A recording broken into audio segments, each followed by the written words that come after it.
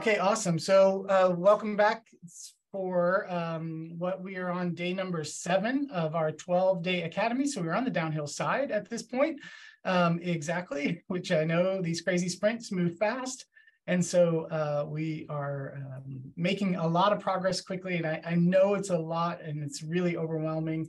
And people have been jumping in and out, so that's fine. And I'm glad to see some faces today.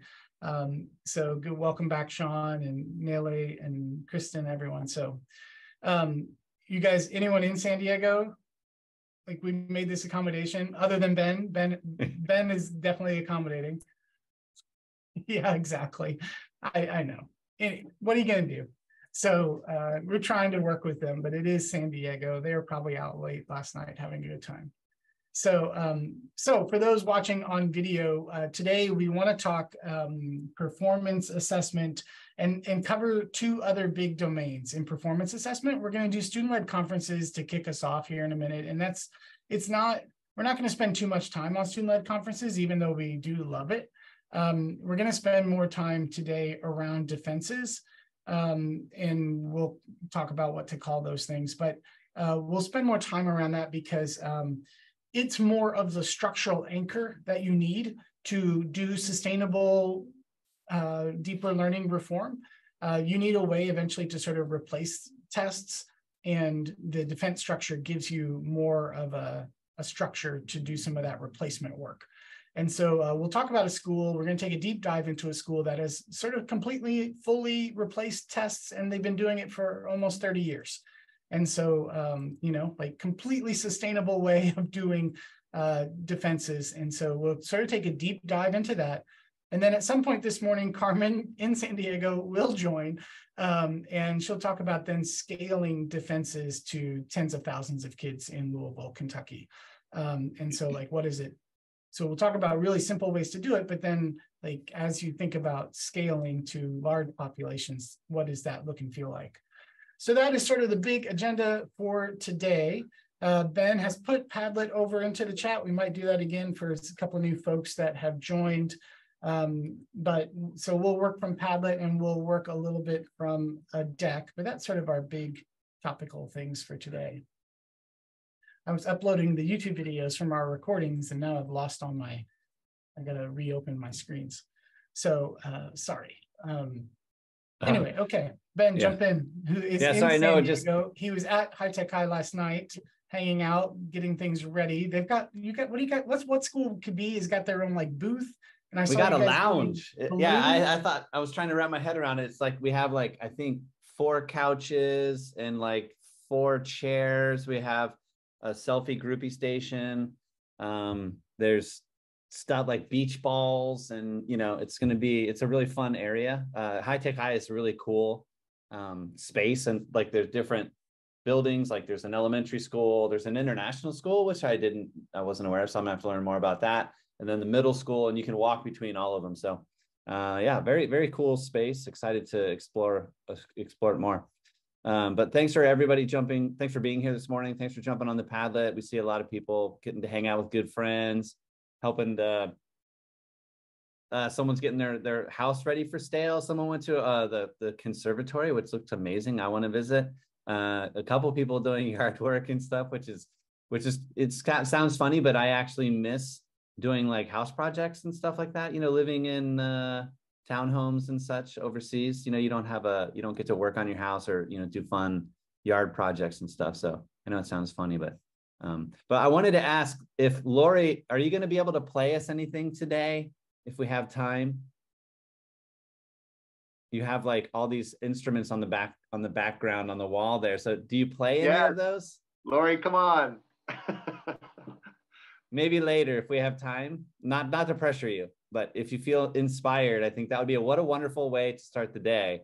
If you could play us a little tune, a little something later. So think about it. Yeah, if we have time at the end, maybe. Yeah, she could exhibit her master. Exactly. Yeah. There you go. Demonstration of learning. Yeah. All right. Okay. Enough chitter chatter. Justin, what do you got for us? All right, superb. So the deck is in the Padlet if you want to open it up. Embedded in the deck today are a lot of little video snippet things. And so we're going to sort of digest a school in small little parts in just a minute. Of course, the Padlet, get that thing up and running. Ben has just put it into the chat. And then here is sort of our flow for today. As soon as that loads, we're going to start with where we left off with Share Your Learning, student-led conferences. We're going to think about the myths around these presentations of learning, defenses of learning. Like there's a lot of pre-baked thinking out there, and we're going to take some time to try to get that down. And then we'll take that deep dive before we hear more about scaling. So we left off last time around shareyourlearning.org. I thought we would start there again because shareyourlearning.org is one of the sort of side projects of the High Tech High Graduate School of Education. And so since we're talking High Tech High and they're out there hanging out, and I think Michelle Pledger, who was one of the people that put the big effort behind shareyourlearning.org, and you see her face on those videos a lot. She is frequently the MC of the Deeper Learning Conference. And so I don't know if she's going to MC the conference this year or not, but you know, she's going to be front and center. She's going to have probably going to have a pretty action-packed day hosting. I don't know how many people join at that conference. At least several thousand, I would say, is where we're at on a given year right now. But I wanted to circle back around to that because inside of that shareyourlearning.org, they group performance assessment into these three big areas. Now, these three big areas are not the end-all be-all of performance assessment. There's many more things you can do with performance assessment than these three. A thing that I loved from Northern Kentucky, with a school in Northern Kentucky, sort of a CTE kind of early college school, they do a thing called Chalk Talks. And it's super simple. They have a little bitty whiteboard that is, you know, just a handheld whiteboard and a single whiteboard marker. And it's the student's job to just explain what they know about a given topic with the whiteboard and that marker to a small panel. It's probably called Chalk Talks because at one point this was done with chalkboards, I'm assuming. Anyway, so I love that format for performance assessment. So there's many different formats for performance assessment, but these are the sort of three big anchors that are frequently talked about as, you know, a deeper learning school will typically be doing at least one, probably more of these three big anchor performance assessment models as sort of a critical assessment tool in their building. So if you remember back to last week, if not, we've got the videos. We talked all about exhibitions of learning and we checked out the exhibitions of learning toolkit. So today we're going to work on those other two. Before then on Thursday, Laura's in the room. Laura's then going to start to share more about how do a system of performance assessments begin to come together, right? So as you start to plug and play multiple pieces of a performance assessment system, how does that begin to come together? And at what point does this begin to feel like a competency-based assessment model, which is a different place to be? And so that's where we'll get to on Thursday. Okay, so that is, we're going to take this look at student-led conferences first. All right, so I've got a few video snippets throughout the day. This one is just a quick one from Edutopia to get your mind in the game. Before I even do this, though, let me stop share and just ask, who's already doing this in their schools and feels like I already got student-led conferences down 100%. I know what's going on here, and we don't, like, if we don't need to unpack student-led conferences, we can spend more time on defenses. But, you know, I want to make sure it's there. And seriously, raise hand or throw in chat, like already doing this thing. Yeah, and even if it's not like 100% dialed in, like maybe you're trying it, maybe you're seeing some hiccups or great, Mark's done a version, you know, like let us know why you love them. Kristen loves them. Why you love them, why they're successful, what maybe some people run into some speed bumps when they try to roll these out. Like what are your thoughts on this? Where are you at?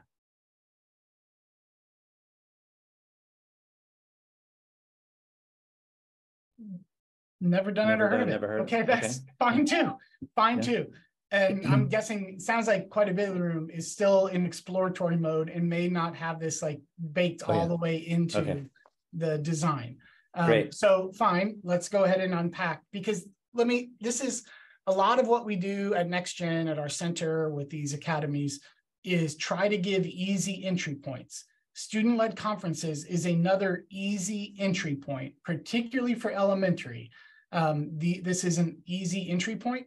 And so, you know, if you're looking, and we're going to talk defenses later, defenses are not as easy as an entry point. So let's get this easy entry point in our backpack first. Sorry, you'll hear me use backpack language today because we're at Carmen on. So we're going to talk backpacks. But we'll do this one first and then we'll switch over. Okay, sorry. Let me pop back in and we'll do what we were planning. So let me preface this a little bit. Sorry, before you start, Justin, is let's think back to the science of learning, right? And this idea that knowledge is constructed and learning is a process over time, right?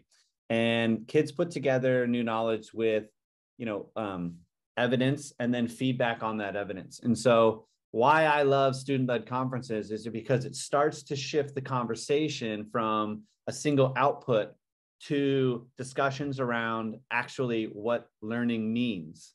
And so students are actually talking about the process they went through to arrive at wherever they are at that time, because the conference may not be them talking about a final product.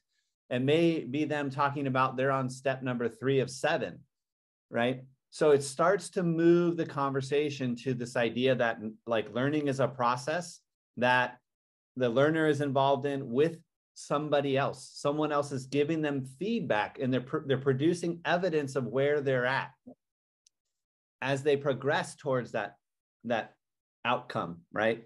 So parents start to understand that a bubble sheet or a test where you just put a check on it doesn't provide the student any information on what to do next, on how to actually move to the next step in that process of learning.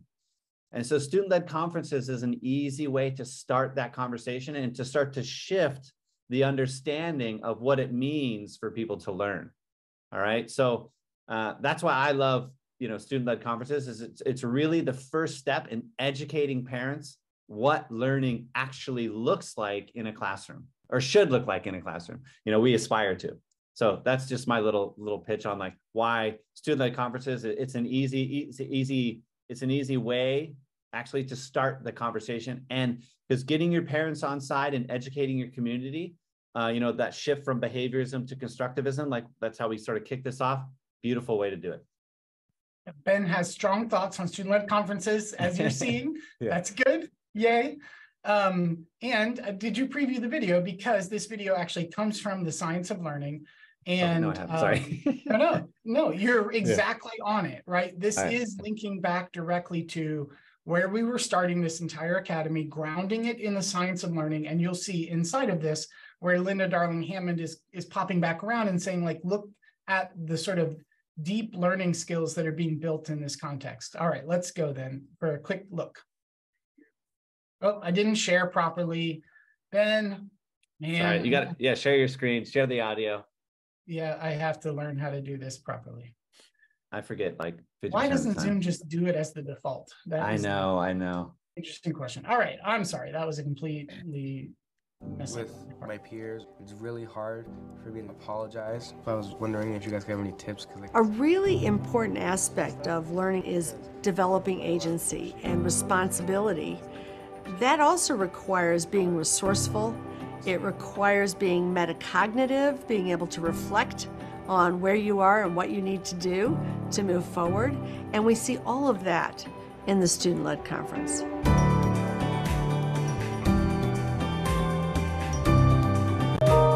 So often in anything that you do in education, in life, students always feel like, oh, adults are always saying their opinion. I don't have a voice. I never have any say. So part of what we do with the student-led meetings is they get a chance to say what their concerns are, how they see things. Welcome, everyone. Alec led his own meeting today. And we bring in all teachers, me, parents, to say, here are some strengths of mine, and here are some challenges that I need help with. especially Miss Murphy. That thank you so that mine represent how I feel. My schoolwork and tests and stuff is pretty good, but when it comes to homework, it's really bad. It allows all of us to get all on the same page. Homework really hurt my grades this quarter, so that's something I really need to improve. In student-led conferences, we see students learning these skills of how to articulate their needs, make plans to improve, get help from others, and own the goals that they set for themselves. The second I get home, I don't feel like doing anything else involved in school. So I was actually going to ask you guys if you guys had any ideas. Social and emotional competencies have to do with the ways that we recognize our emotions and manage them, the ways in which we interact interpersonally with others, the ways in which we organize ourselves to get things done.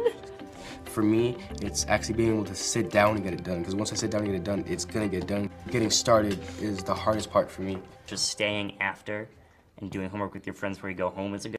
Okay, we'll cut the video there. The full thing is available in the Padlet, of course. But to give you a little peek inside, now that is student-led conferences that was being done at, looks like a high school aged kid who's having to make sense of this. You can really see a lot of what's going on in that context though. And I will say that like that was an abnormally large group for student-led conferences, having that many people in the room together. I don't think that that's normal. I think this is more normal where it's a kid, it's a teacher, and it is family member or two. So like more normal looks like this is, especially at the elementary years, these are pictures of student-led conferences that happened in Kentucky, where, you know, you have kids that are sort of working through a lot of prompting, especially in the early years. You know, you can't just ask a kid to lead a meeting like this without a lot of structure and format and practicing. And so this is just a better sense of what it looks like. There is self-reflection going on, right? We are trying to help the kids be metacognitive, that fancy word that Linda Darling Hammond used. Metacognitive is like reflecting on their own learning. And so how do we help them begin to reflect on what their own journey is? And so self-reflection and goal setting, rehearsing these student-led conferences with a buddy. You can see a picture of that with a good UK shirt on, yay kid. And then the actual student-led conference itself. And you can see mother is there at the table, a brother sitting behind, father in the back, a little confused about everything that's going on, apparently in that video. Okay, but that is a sense of what it looks like for real for us in Kentucky over these various years.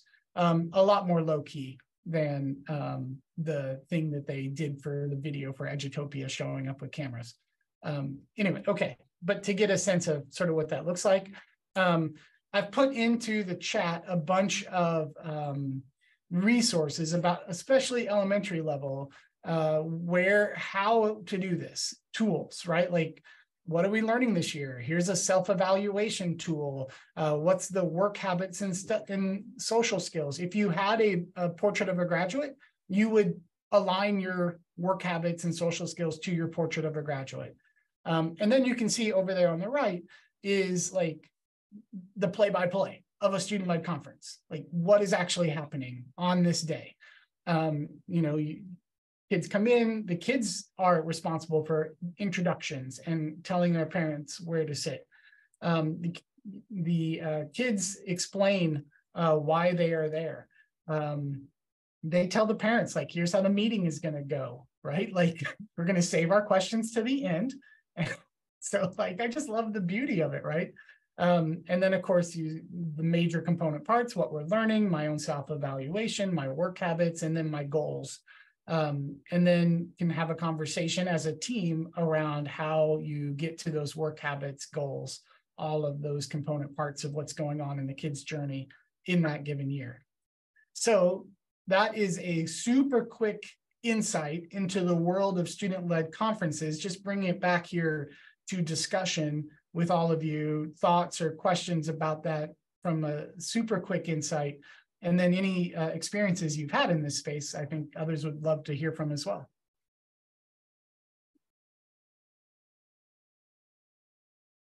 well, no one wants to jump in. I do want to turn it over to Ben. Okay, Mark, jump in. Yeah. Well, I'm looking at this and thinking it's really amazing. And then thinking about my experience in various schools. And I know that from my experience, it's really helpful for the student to have lots of rehearsal time ahead of the conference and time to actually reflect in small groups with peers and maybe as a whole class and with the teacher. And having cycles of reflection help deepen the thinking before the conference. So I just say that because sometimes when we're making our plans, I think you just need to dedicate a big chunk of time to that depth of reflection for the students. And in some cases, like when I taught in a portable and kind of was out where we could just, I guess what I'm getting at is I've been in certain environments where this wasn't valued as an important part of the learning process. It was like, did you get to workbook page like 14 today? And so you just have to navigate some of that. But I mean, as you're sharing this, like I'm 1,000% behind you. I think this is like the deepest you can go in terms of student learning and reflection and developing their capacity for all of those skills. It's just amazing. Yeah, and not that massively difficult. You're right that it takes time. You got to practice. The kids have to get used to it. They have to build their own skill sets around this. But on the grand screen, like what you're not necessarily doing here is launching a whole new project. You can do student-led conferences right now, not making a single deeper learning change in your building. You could implement this student-led conference component and still get some of those deeper learning outcomes around metacognition, reflection on their own journey, better conversations with parents. And so like that's why we call this specifically for elementary a really easy entry point. I do think it's a little bit harder as the kids get older into middle school and high school. They become like too cool to talk about their own stuff. And like, you got to break through the kind of like barriers. A lot of barriers have been built by that point that don't exist in elementary. And so that's why I think it's an easier point for elementary. It's a little harder for middle and high because you got to get through those barriers, but it only reinforces why to start in elementary so that those barriers don't get built in the first place. Anyway, okay. Now Ben has a lot. I'm going to add one other. Yeah, go ahead, Mark. And then Kristen, if you want to jump in after Mark's done, feel free. We'd love to hear from you. Well, another element to this that I love is that there's an assessment that reflects back on the teacher. Like when the student has to say, what's really important that I learned this year? Like I guess what I'm thinking is there are some scenarios where you're going to have students that are like, I just learned about how to fill out a worksheet, And so you have to also be thinking about like, as I'm teaching these kids, I need to be engaging them to the level where they're going to be able to say, A, B, C was really powerful and meaningful for me. So what I love is it's a two-way assessment. It's assessing the student, but also in a sense, it's assessing the depth of the learning that's happening in the classroom because you see that reflected in the student. So Justin and Mark, or anybody that's had the opportunity. Wait, hold on, Janelle, sorry. Yeah. Kristen was going to jump in. Sorry, hold that thought. That's all right. Oh, no, go ahead, Janelle. I'm fine. Yeah. I'll just quickly, since I shared in the chat just this idea of the round. So Mark, I was agreeing with you in the chat that in my experience, I've supported teachers with transitioning to student-led conferences in grades 4 through 8. So that's my context. And we've developed an approach that works for this developmental level and this, whether they're 4th graders or 8th graders, there are some nuances to each of those populations. But so we do rounds of practice. And Mark, that's what I was agreeing with, that this is not, just turn it over and it's something that students need to practice, especially those 4th and 5th graders who may not be used to reflecting on their learning. So we ask 2 questions: what did you learn and how did you learn it? And that structures the student reflection.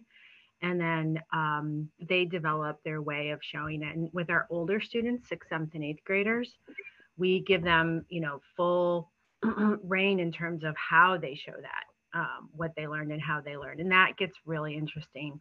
Last year, we had a group two students wanted to pair and do a skit to show how they were learning. And this is largely literacy. That's my discipline. How they approached comprehending the text through a skit. So that was really cool. And it was so super metacognitive, to use that jargon. So Mark, I was agreeing with you and saying that the rounds of practice with feedback between pairs or students, groups of students that's specific, kind, and helpful is really valuable. Yeah, so Janelle, jump in, yeah.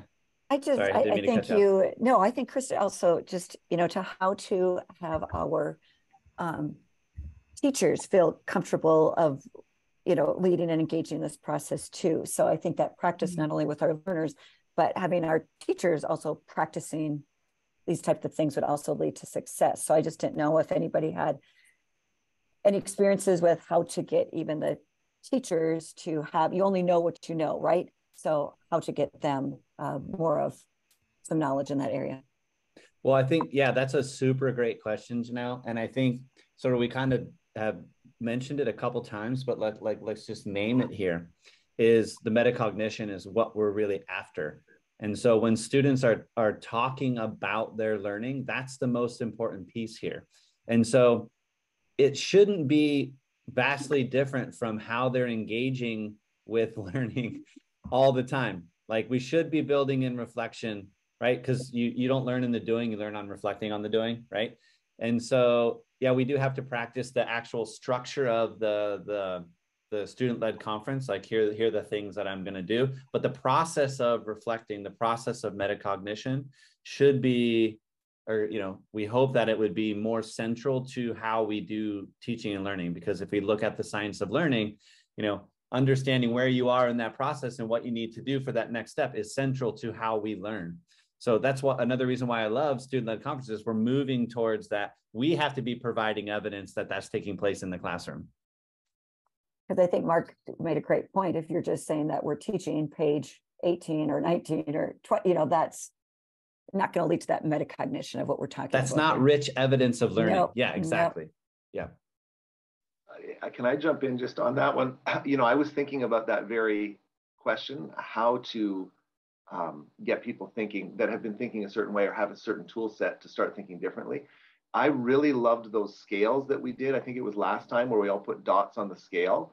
I thought something like that would be really helpful to do with a group so that they're being a group of teachers that are being metacognitive about their own assessment and then figuring out, hey, where are the dots all landing? And okay, now that we all know they land to the left, because largely the left was more sort of a classical approach, not classical, but you know what I mean?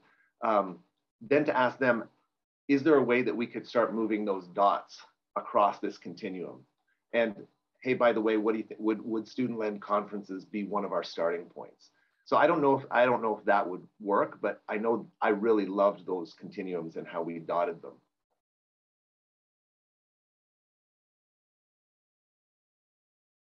So Ben, jump in. Ben has a lot of experience with this, both as an educator and as a parent, and the IB program has a lot to say. So jump in a bit and around that.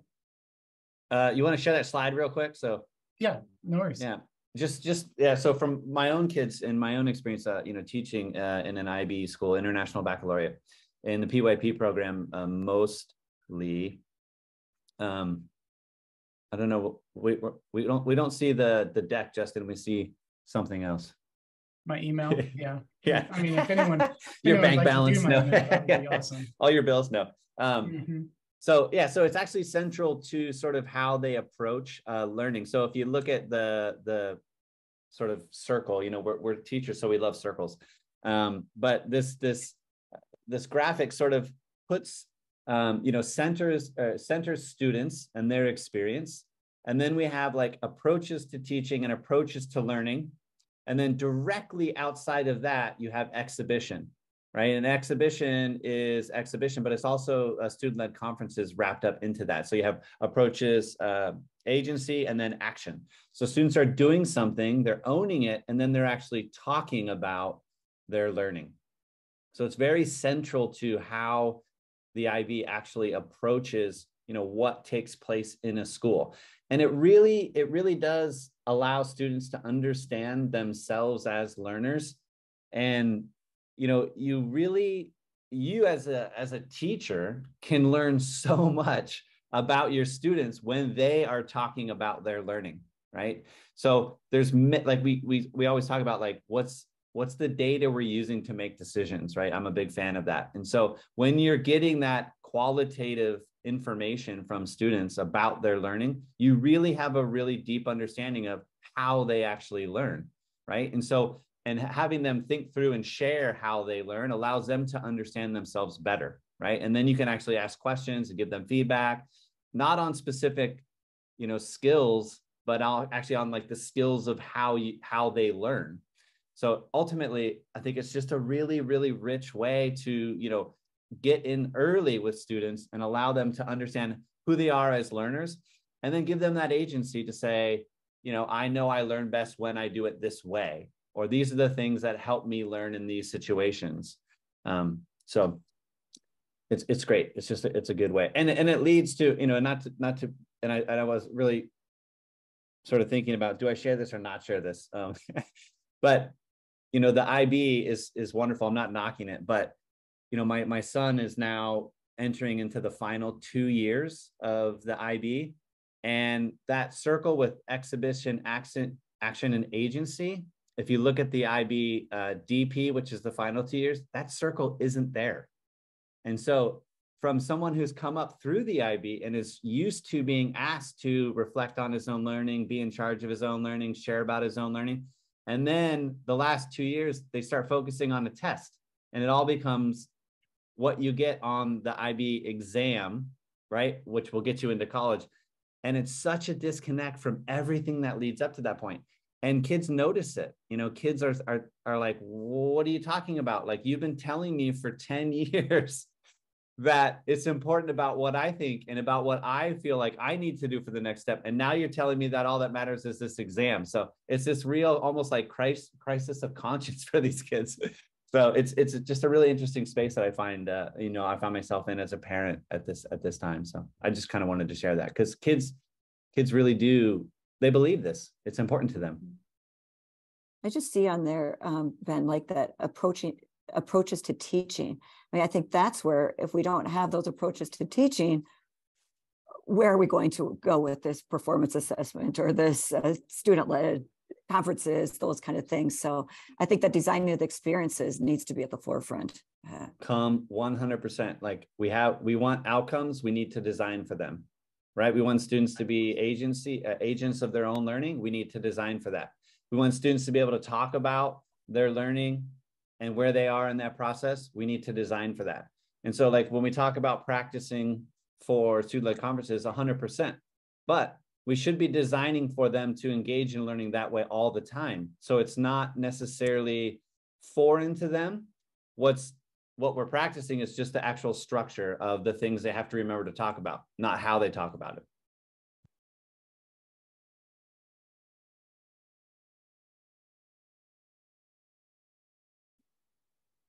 Student-led conferences. Okay, I love the interest in it. And it is a super valuable, relatively easy entry point into the work. And so when we do our work in Kentucky, the schools that they're not ready to take the big dives into PBL yet, or they're not, if they're not one of those schools, minimally, we would expect this. Like minimally, can we do some student-led conferencing? Yeah, jump in, Sean.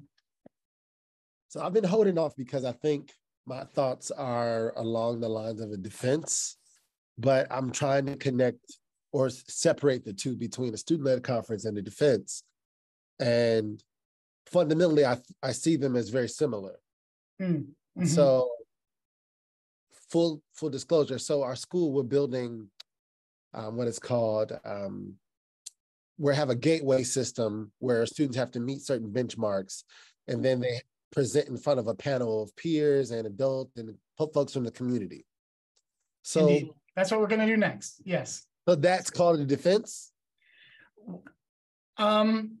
What language gets used is actually really contested space. You see where I'm pausing and looking around? That's where that's coming from. I'm sorry. I would, but a defense in the classical sense of that, or classical, sorry, Mark, what are we doing with that word today? Got it in my head now. So a defense in the notion of that thing that lives in our education world is a student-led conference for the most part. The teachers may have more of a role of organizing and running that meeting and the kid, but ultimately a defense done well is a student-led conference. So I think that's completely accurate for you to push these two spaces together, Sean. But I think also to sort of also add on that, if you look at like a student-led conference as an entry point to a more robust defense, student-led conferences, I guess kids don't have to be defensive, right? They can actually, it's more of a self-reflection time. It's a time for the students to share where, what they're learning about themselves as learners, what they're learning about themselves as a social being in the culture or context of a community. It's for them to sort of share what they're proud of, what they're working on. It doesn't have to be super centered in a piece of work. It's more contextually and sort of like, let's zoom out and look at like development, right? How are they developing as a learner? And so sometimes defenses are more like centered on evidence of learning, right? And they're talking specifically about, what they have learned and providing evidence of that. Whereas student-led conferences can really start on, let's actually start to have discussions around you as a learner. And what are what are the dispositions you're developing? What are the knowledge? What's the areas that you're interested in? That sort of thing. So more like self-evaluation, and so, oftentimes when students are kind of sharing work, parents start going, oh, look, I saw you spelled that word wrong, or maybe you missed a piece of punctuation there. And that's not really what a student-led conference is about. Typically, it's more about what did I learn through doing this? What am I going to do next, right? It's more about them, their skills and dispositions as a learner. Yeah, go ahead, Sean. I'm hearing it's more of what did I learn about myself? Yes. Yeah. Okay. Yeah, well done, Ben, on articulating some of that. But there is overlap here. Absolutely. So like you're right to see the overlap in all of these performance assessment spaces. If you remember, you weren't here for the day one. On performance assessment, we're shifting the power dynamic where ultimately a lot of the power of what's going on in a given assessment rests more with the kid. And so, it's not a surprise that like we're seeing that power shift dynamic in multiple different ways and seeing similarities. On the question of language, this is one that I wasn't going to include, but you raised it, Sean. And so I haven't teed up the whole background, but this is Colleen Meaning, Francis Parker Charter Essential School. I'll give you more details in a minute, but she does not like when I use the word defense. So I'll let her explain why she did not like that word on our part. And we don't call it a defense. I think of that creates two sides, an offense and a defense. And we're not about sides. We're just, there's room for everyone to achieve, and I'm not on the other side of students. I'm with them. I'm trying to be an ally to their learning, a coach. So we don't think of it as defending. We think of it as exhibiting or demonstrating, but we don't posture ourselves in a face-off type of way with kids. There's nothing useful about that at this age, or really any age, I don't think. So I'm not a fan of the expression. It doesn't embody what we stand for, I guess, is the bottom line. But the fact that you've thought, okay, that is from a Deeper Learning Details series that we did as part of the What School Could Be Academy last year. We did a deep dive interview with 10 different leaders. You got to see one of them already from STEM Chattanooga when we looked at the really detailed look at how they built performance assessment and hung it right on the wall. That was from a different one of these deep dive interview series, but today we're going to take a different look at one. Hi, Carmen, and welcome from sunny San Diego. Are you actually outside? I am actually outside. Okay. It's a little chilly, but it's so pretty. You know how it is out here. You cannot stand not to be outside. Well, Yeah. lovely. So before Carmen, if you're okay to hang on for just a minute, I want to provide a little bit of background around defenses / presentations, whatever you want to call it. Expeditionary learning has their own way of calling it passage presentations. I linked that up on the Padlet. So there's many different things you can call this. I want to give just a little bit of history to set up my favorite school that does this work. And by giving that little bit of history, I want to introduce the school. Come on, click, stay with me, presentations. Okay, so I'm gonna introduce Francis Parker Charter Essential School in Devens, Massachusetts, outside of Boston. This school was supported in the early days by Ted Sizer. It is a charter school. It is 30 years old, like in the early days of charter schools. It was, I think, Massachusetts' very first charter school, or if it wasn't first, it was maybe second. Ted Sizer, Coalition for Essential Schools, Horace's Compromise. For those of you out in San Diego today, like Ben and Carmen and everyone that sees the high-tech high world, those roots run deep all the way back into the Northeast. And the work that was going on with the Coalition of Essential Schools, that work deeply informed Dennis Littke and the Met, which turned into big picture learning. A lot of the ideas that underpin High Tech High were developed in the early years at the big picture company. And then Larry Rosenstock, with a lot of money from Qualcomm, started up the High Tech High whole network that exists out there in San Diego. Only to provide a little bit of history of like the roots of this run really, really deep.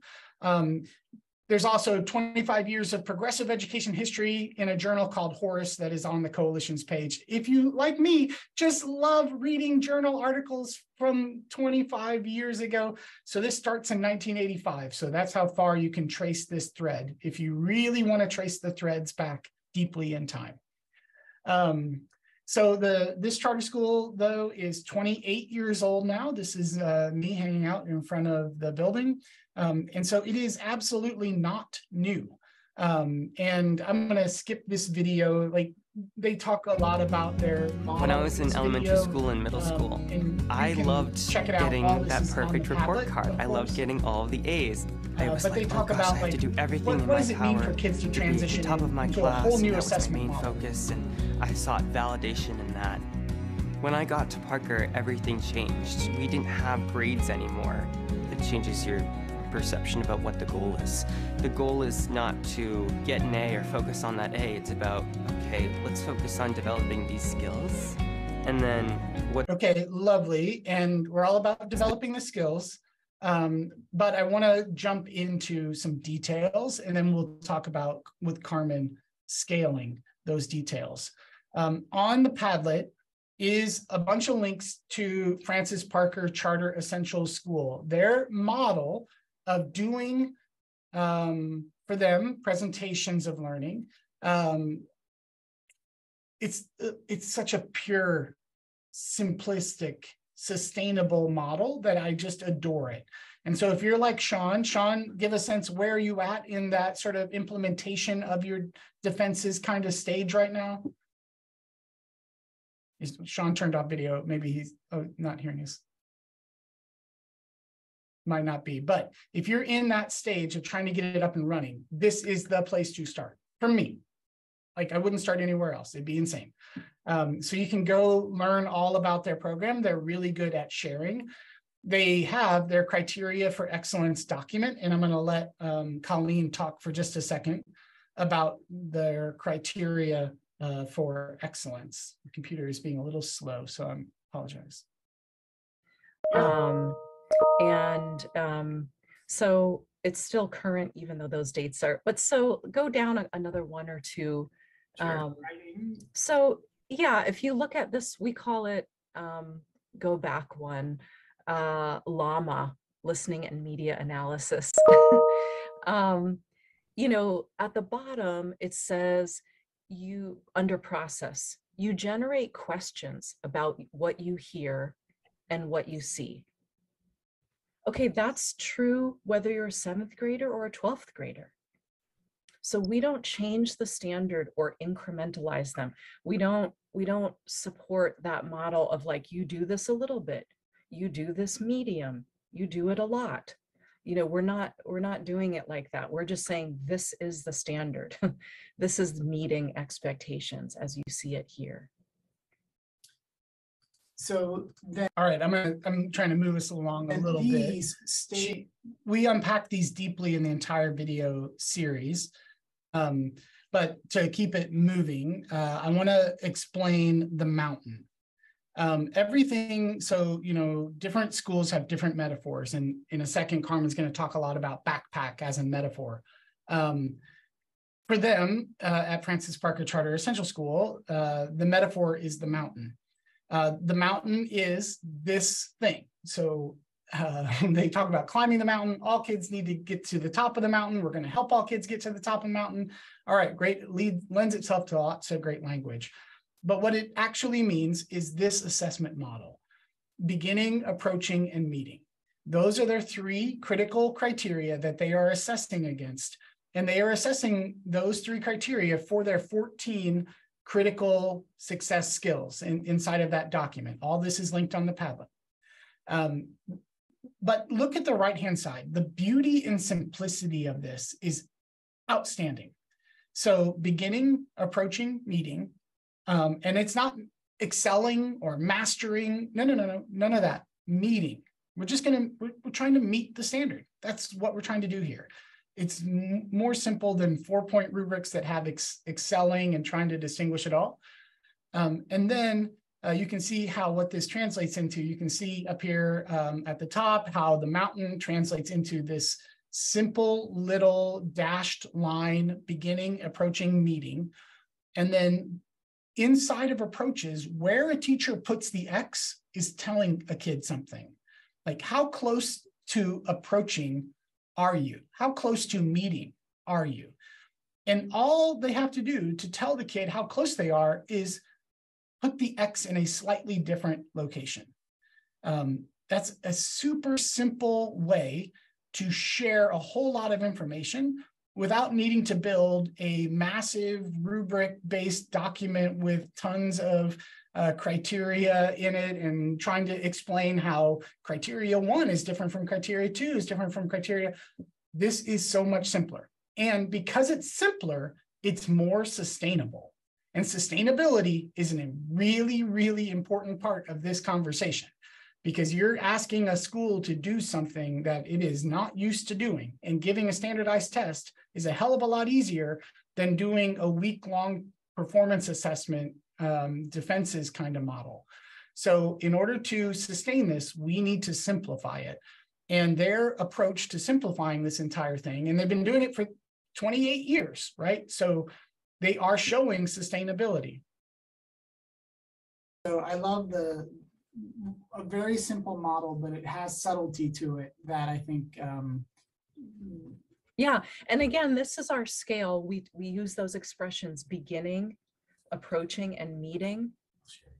And that's really it. There's very few times we put the word exceeds on a rubric. We're just, because again, look, walking, do you need to exceed at walking? You know, you're walking, like, yes, you met the standard, like, a pretty good walker. Yeah. So we're not about exceeds, we're about meet the standard. If you know, certainly students sometimes have something very extraordinarily original or insightful or another way to do the problem that hadn't been approached that way before. Absolutely. And we're going to acknowledge that and call it exceeds. But we are not placing exceeds on the rubric that students see. They know that it exists, but it's not something we put out as an expectation that creates pressure. Okay, sorry, we're just continuing to move ourselves along. So I love the, so now let me give you a little sense of how the school operates with this really foundational performance assessment system. And we're going to be able to replace tests. They also start to do multidisciplinary work. They do multi-age work. You can start to free up some of your existing structures. So they have an integrated arts and humanities so these are the 14 skills. Remember, I talked about there would be a portfolio artifact on each one of these. And you can see there is LLAMA, listening and media analysis. That's what they're calling LLAMA from that first video. There's 14 of these, and kids are building portfolio artifacts to all 14 of these. And generally, the first 6 are coming from their integrated arts and humanities class, which is all stuff that you're probably already doing in English class. Reading, writing, listening, and media analysis, oral presentation, some research skills. Artistic expression, sure, that's a little bit different and doesn't live in a lot of English classes right now, but I don't know why it doesn't. The kids should be doing poetry. And so like those largely already exist in those spaces. And so they are just integrating social studies, what we would call social studies and what we would call English. They are integrating into arts and humanities. And that job, and they're doing all of those jobs that we would consider to be critical jobs. And of course, they're talking about US history along the way, right? They're not going to just ignore that a civil war happened in our history. Okay, then mathematical problem solving, technical communication, scientific investigation, technology, everything lives in an integrated MST, math, science, tech, in a single domain there. But kids are building portfolio artifacts to each of these domains, okay? And in doing that, they are looking at specific topics in science, specific topics in social studies. Remember when I told you earlier in this thing that when I think we have done this, maybe if I'm repeating, some of you might have missed it. Science and math, math and English are languages. Science and social studies are all science. These two things are not the same.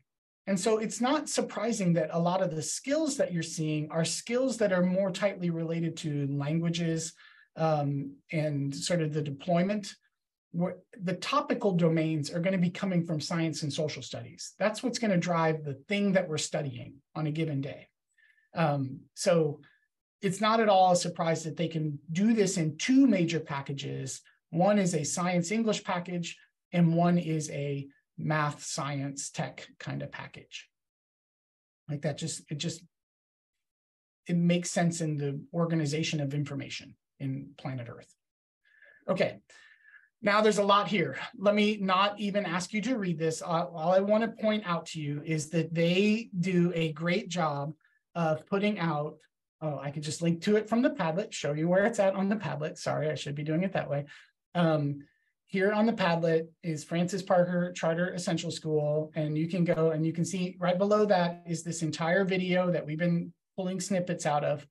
They do a great job of showing their entire learning model over here under Learn About Our Program. And then down here is assessments and, more importantly, promotion by portfolio. And that promotion by portfolio, that's the thing that Sean is probably working on right now, and that all of you at some point in a deeper learning journey will begin to consider. And so this is a lot of narrative, and it doesn't make for great like professional development to just sit and read a narrative, but they are explaining in detail how this process is working, how they are building their portfolios, how those portfolios are going to public exhibition, who is joining for that. So who's the audience made up of their advisor, teachers, parents, other students, members of the community. What happens, the students are answering questions about their work. So all of it is there, and you can sort of spend some time really diving deep into what I consider to be the best model that I've seen for doing this work.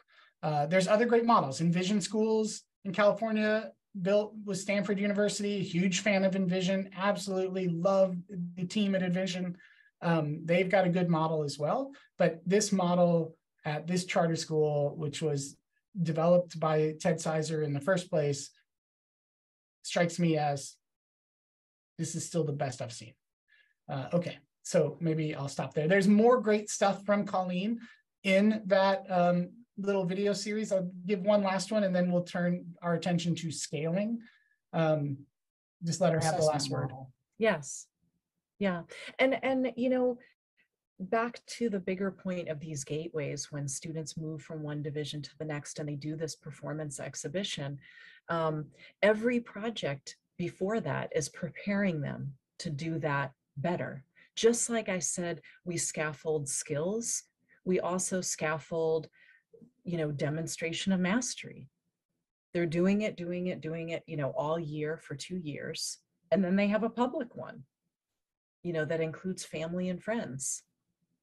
And then those, the Division 1 and Division 2 exhibitions, prepare students for Division 3 exhibition, which is senior project, which is highly independent.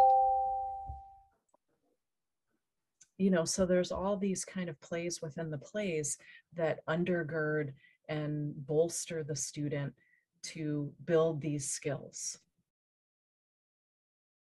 All right, I'll stop share, bring it back to whole group. Colleen works at their Sizer Teacher Center and is a great partner if you all want someone to come and help on building this work. They work with other places to try to help them get started on these journeys. But one of the things that I think is so critical is to not run into this space of defenses or presentations of learning or gateways or passage presentations. Backpack defense is what we're going to talk about next. To not run into that whole thing and make it really complicated. Like, it will overwhelm your system. It's got to be easy to implement. It's got to be scaffolded. But if you get that package right, what you can do is essentially pull the traditional assessments out. So what you don't see at Francis Parker Charter School is a lot of the traditional assessments. They're not going to rely on standardized tests at all. They're not going to rely that much on like quizzes or other sort of single moment in time knowledge check of where you're at. They're asking kids to control their own journey and then check in with us on a regular basis. But ultimately, they then put the high stakes on it because it is a gateway presentation. You don't move to the next level without gateway. And so there's a lot of responsibility transfer here. Like, remember the power dynamic shifting in performance assessment. The power dynamic at this school is pretty fully shifted. It's the kids' responsibility to show their work. It's the kids' responsibility to be able to articulate what they've learned, to take ownership of the quality of their projects. And it's been done to a level of near perfection and now sustained over almost 30 years. And so start there if you don't know where else to start. Thoughts, questions before we turn to like, so what happens if you have 100,000 kids?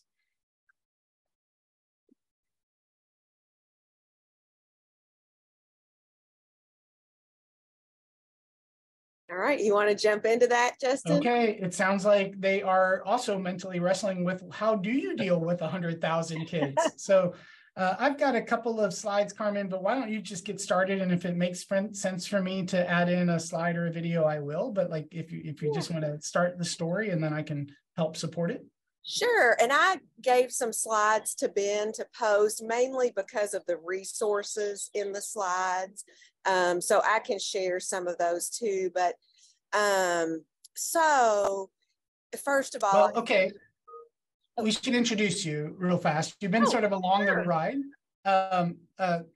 Carmen Coleman, who is hanging out at a freaking awesome, I don't know, like you're winning the day, by the way. being wherever you are, you're winning. So Carmen has been a long time member of the journey of deeper learning in Kentucky. And in some ways, Carmen is a co-founder of the deeper learning movement in Kentucky. Going back 15-ish years or more, as a superintendent in Danville, Kentucky, which is a little bit south of Lexington. She then joined our team at the Center for Next Generation Leadership, and did this work, ran the academy, this thing that we've packaged in this new way. Like Carmen ran this for a few years, and then signed on as the Chief Academic Officer of Jefferson County Public Schools, which is Louisville, Kentucky. It's the whole county of Louisville. It is 100,000 kids in the school district. So it is a large urban school district.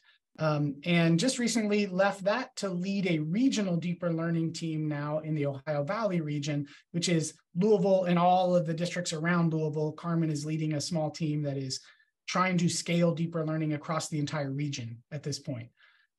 So, I mean, and as legit as it comes in this work.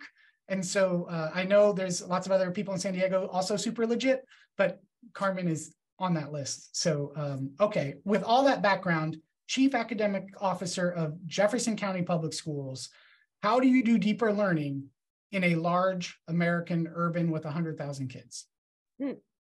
Carmen, sorry, before you answer, not to cut you off, Carmen, let me know when you want me to throw your deck up and I can do that.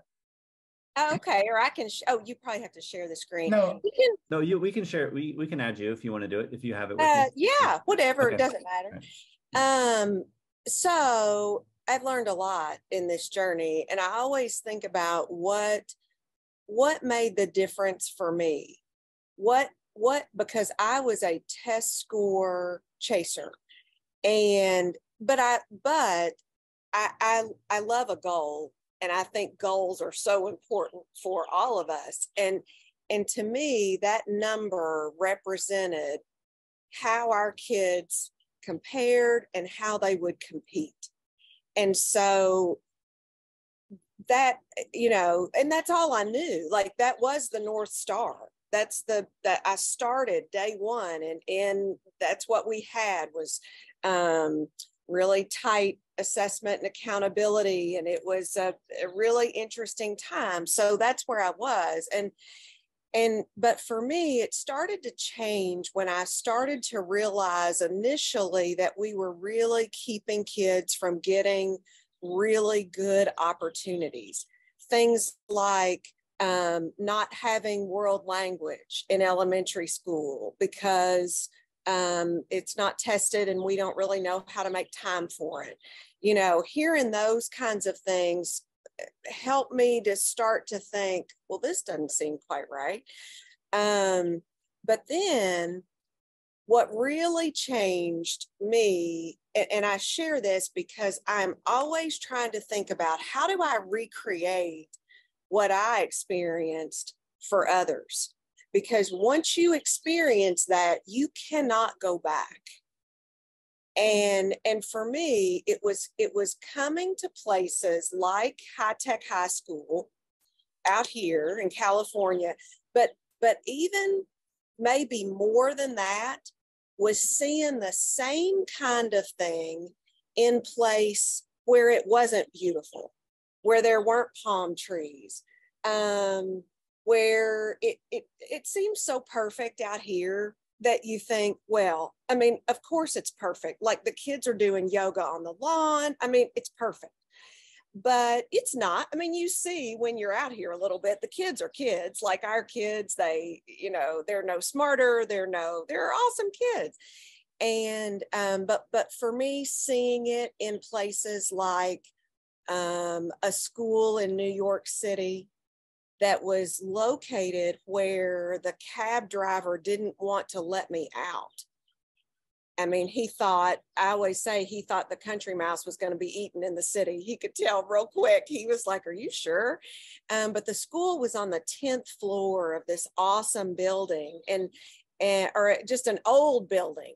What was awesome was when I got up to where the school started, and it was like when Dorothy got to Oz. It was like awesome, colorful, and vibrant, and all the right things. But the work that kids were doing was just like what I saw out here. And it was so far beyond what my kids were doing in my district at that time. And one student in particular, an African-American male, reminded me so much. And one of my colleagues from that district is on, Jennifer, she'll remember this student. There was a student in my district then, and his name was Max. And Max was a high school student, and he was like one of my favorites. You know, you're not supposed to have favorites, but Max was just awesome. And Max was so, it was obvious he had been around adults. He was funny. He was, and I just thought he was brilliant. I really did. And he asked me when I first got to Danville if they had ever had a superintendent before. He was like, have we had somebody like you before now? He was just great. But anyway, I saw a young man at that school in New York City that reminded me so much of Max, just in stature and in big smile. But the work that kid was doing, that kid was writing a proposal for the Ground Zero Museum Board, trying to convince them about what kinds of artifacts should be in that museum. And the kids in Max's class had been Skyping with kids all over the country. When I walked in, they were Skyping with kids in Israel, and they were asking them what they thought about America, what they knew, what they had heard about 9/11, what they had, and I mean, you can imagine some of the things they said were really hard to hear.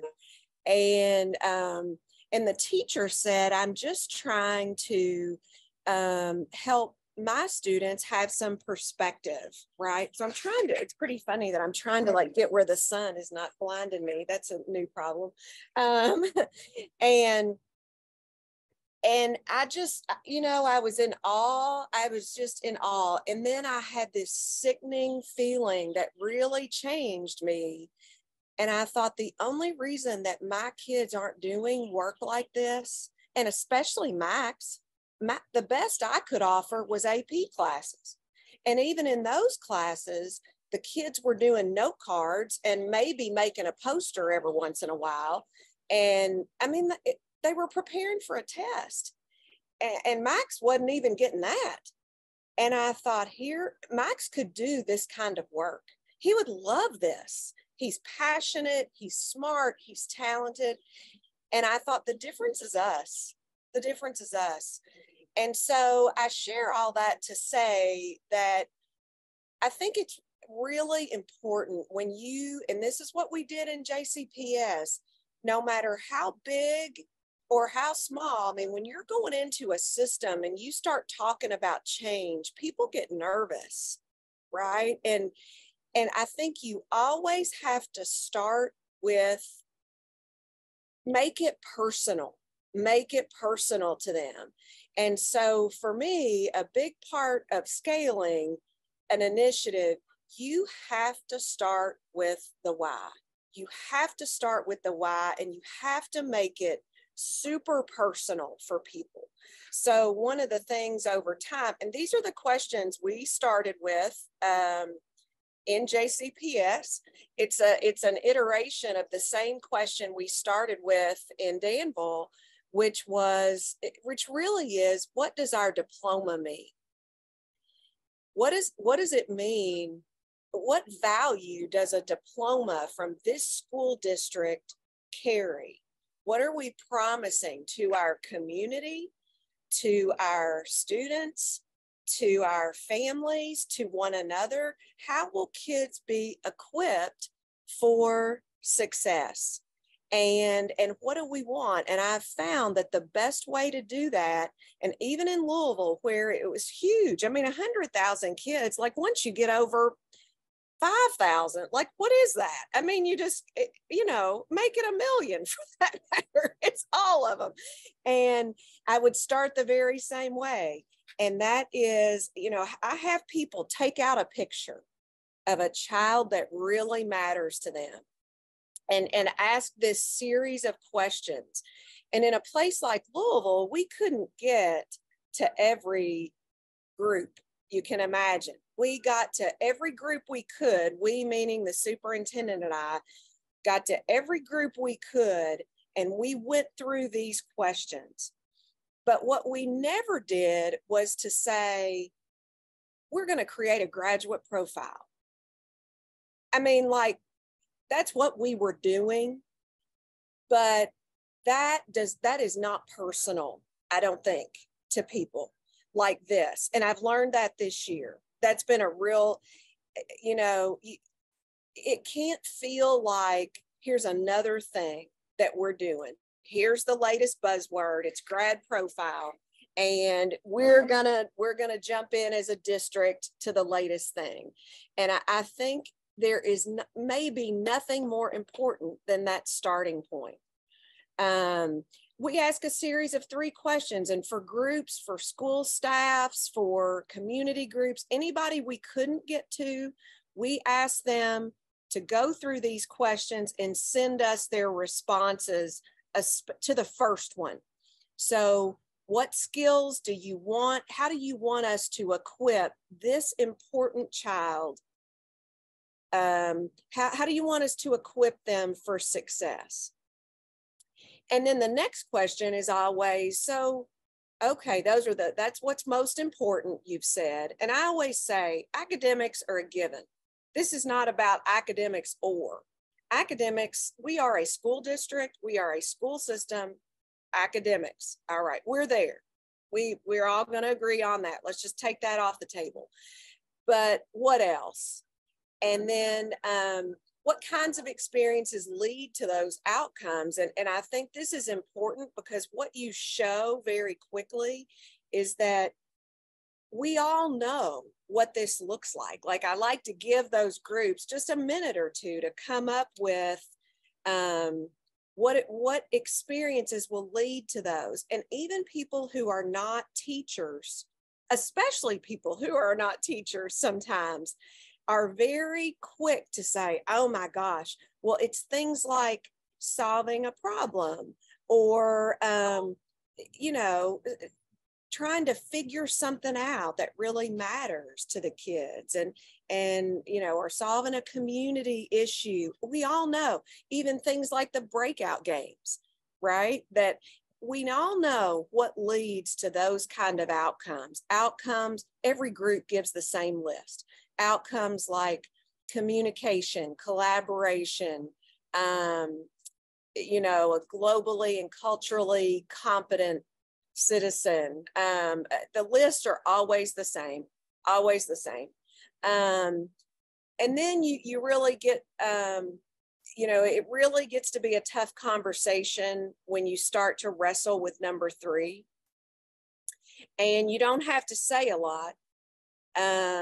What you find out, no matter the group, is these kinds of experiences that we say are essential to equip my important child for success are happening around the edges of school. And so I find that awareness and that establishing that why, I don't care what the size or you've got to give everybody, you've got to level set like that. And my experience has been, even in JCPS, where there's a really strong teachers union, and even there, the union was very committed to deeper learning. But you know, unions can be contrary sometimes, and this meant change, but nobody pushes back on this. Nobody pushes back on that. Justin, do you want to add anything there? Is there anything you were thinking? And I'll go on if not. No, yeah, let's jump to the kind of, like, when you get to Jefferson, you start to ask these questions. Yeah. There is a choice, though. There's a leadership choice that happens around beginning to create and set the conditions of why, but simultaneously making a big choice around, we're going to pursue something different, and it's not going to be voluntary. So that's right. That's a big choice. That's right. So we asked those questions, and then we came up with, through a process that was messy. And I should add, first of all, we did not know exactly how we were going to get where we wanted to be.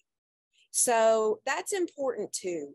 Like I see schools and districts that want to have everything figured out before they take a step, every detail.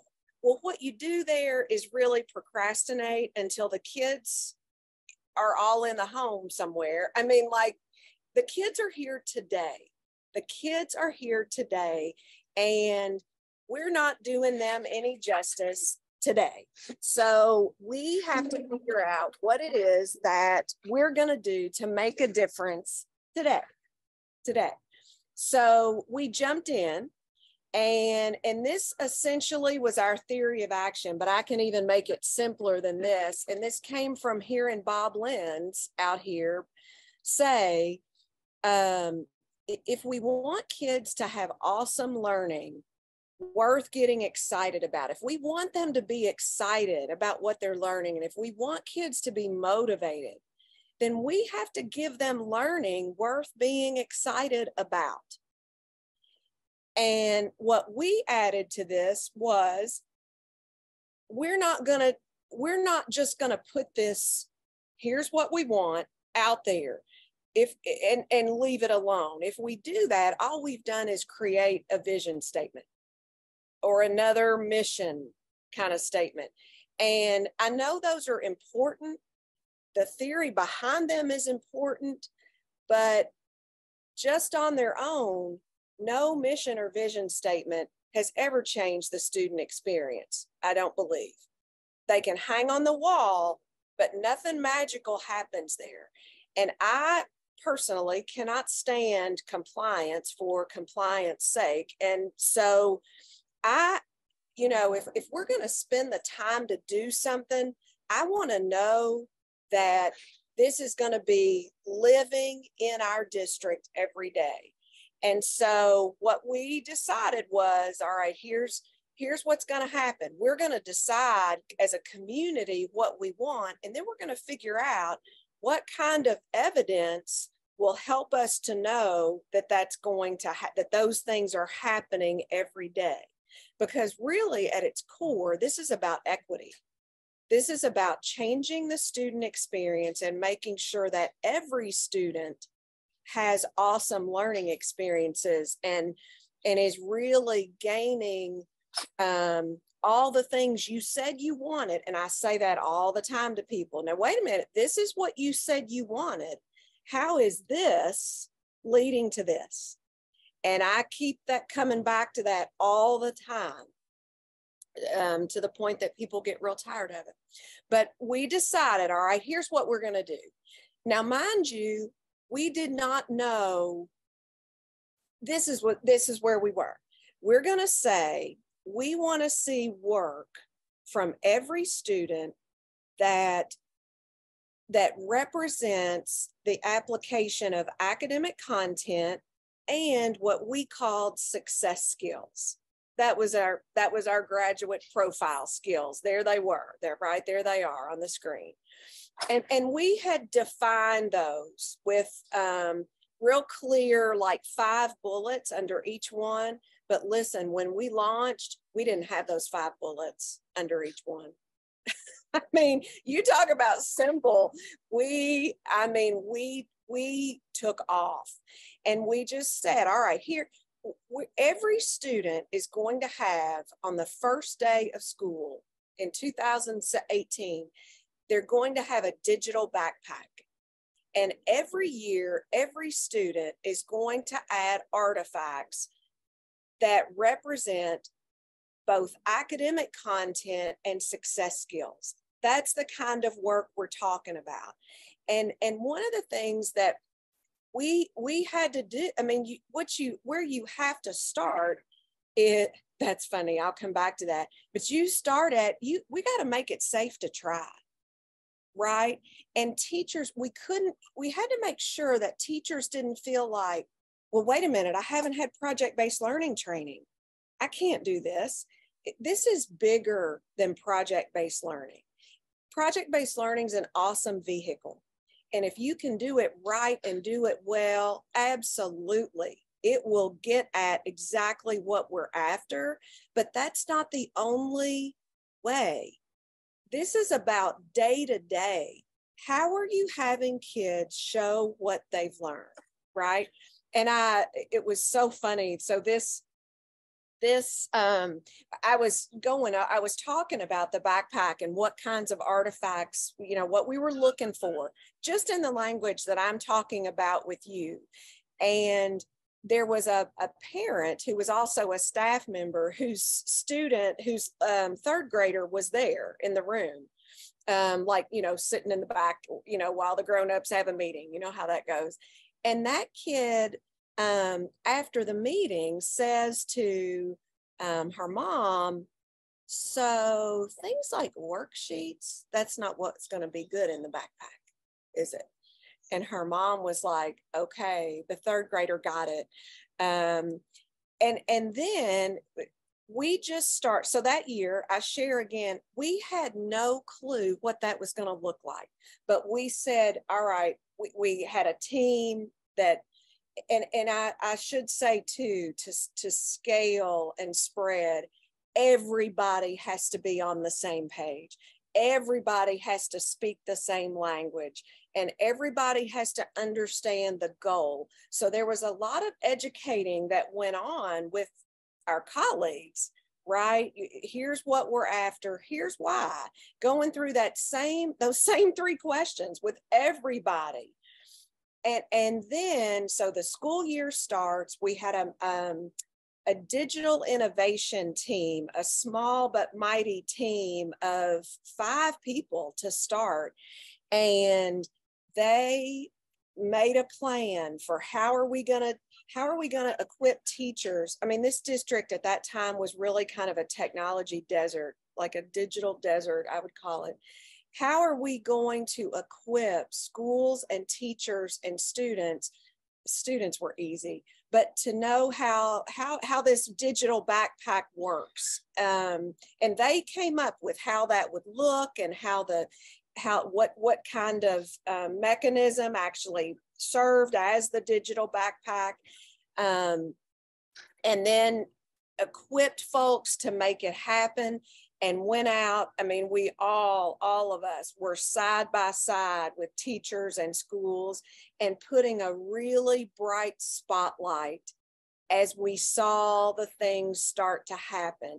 And one of the things our district communications team did, they were so with us on the journey. And so I would say, listen, I've got something here we need to highlight. You'll see here, this is the YouTube channel that we created, and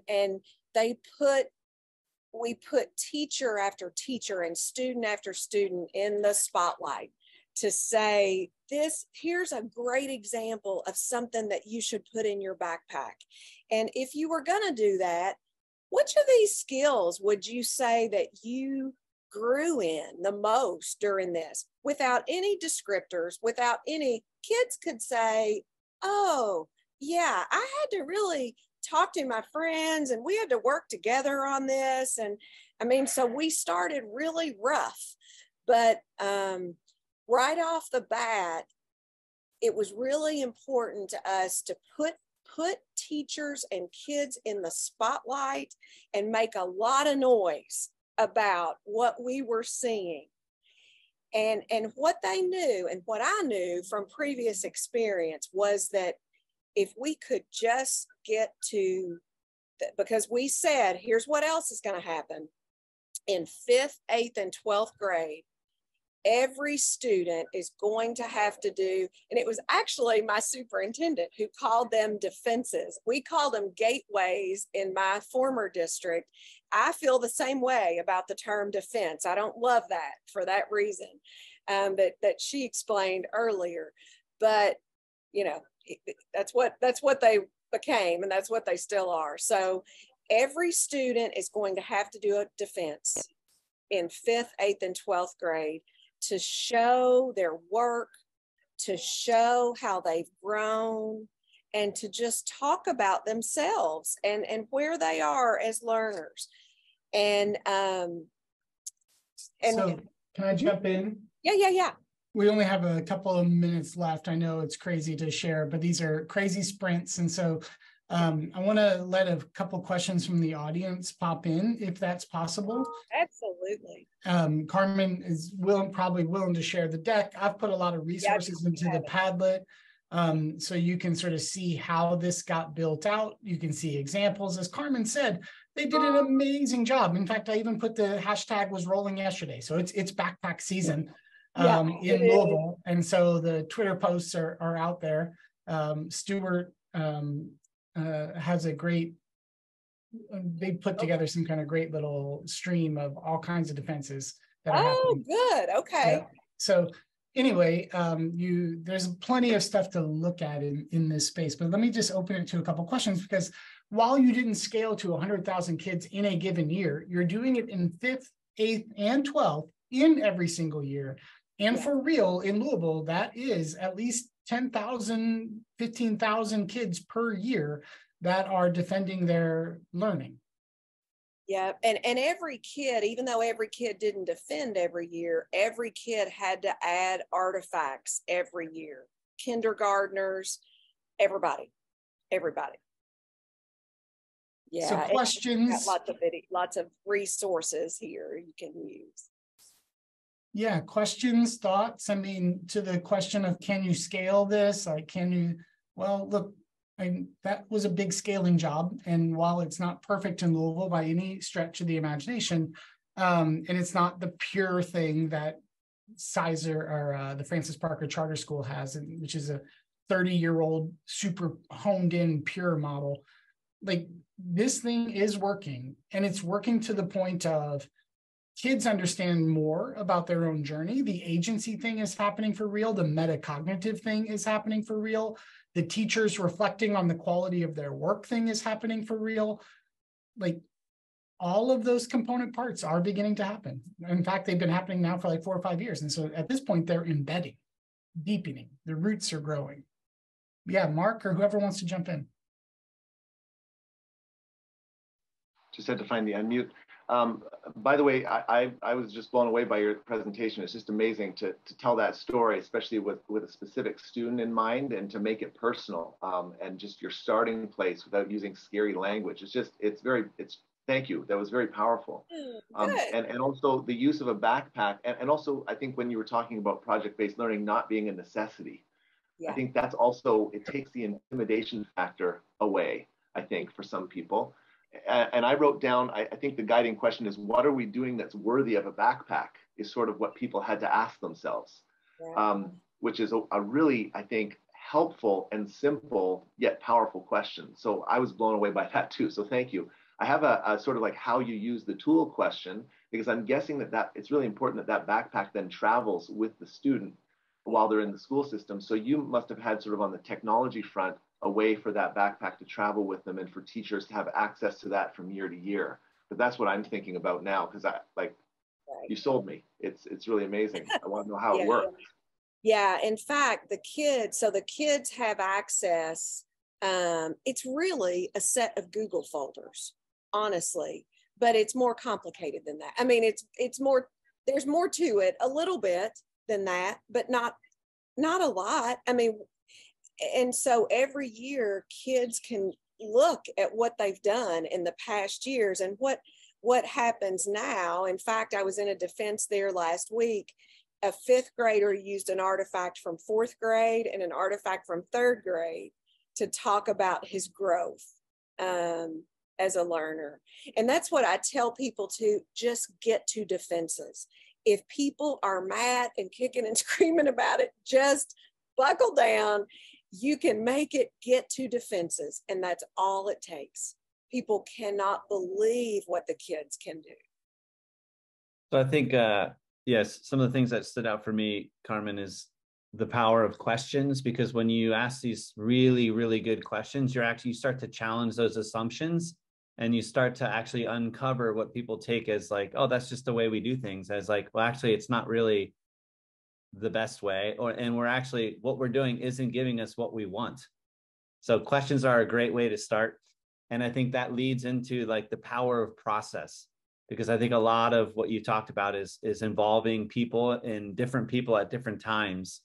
And so people feel like they have sort of ownership over it. But I think process is really important, because you can't come in and say, you know, we're just doing this overnight, right? You're just going to like start tomorrow.